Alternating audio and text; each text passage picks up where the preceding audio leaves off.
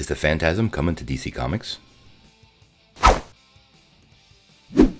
Hey guys, before you get started, make sure you click that subscribe button, and if you don't ring that bell, you won't get any updates. Hey guys, got a really interesting update from DC Comics.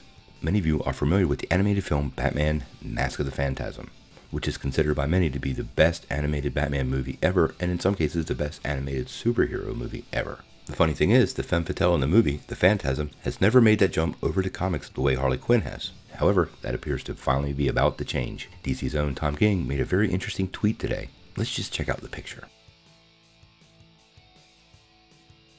That's right, that's the Phantasm. Now, you may or may not know that Tom King just left his award-winning Batman run and is moving over to a new book at DC, Batman Catwoman, which will be written by King and the art will be from Clay Mann. Now, it's only a 12-issue series and it'll actually start in December. No other details on his version of the Phantasm have been revealed, so it's very unclear if Andrea Beaumont will be the woman behind the mask, or another friend or foe who has very heavy ties to Bruce Wayne. Mask of the Phantasm was released way back in 1993. Originally, the movie was supposed to be released as a direct-to-video feature, but after viewing it, the movie was so good, Warner Brothers gave it a chance and put it in the theaters. If you've never seen this movie, I have to highly recommend you go check it out. It's on DC Universe, and you can also get it over on Amazon. I put a link to it in the description below.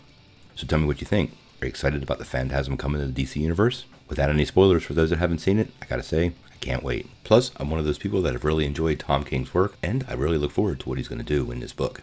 Tell me what you think in the comments below. If you like this video, make sure you press like below, click subscribe, and if you don't ring that bell, you won't get any updates. Peace.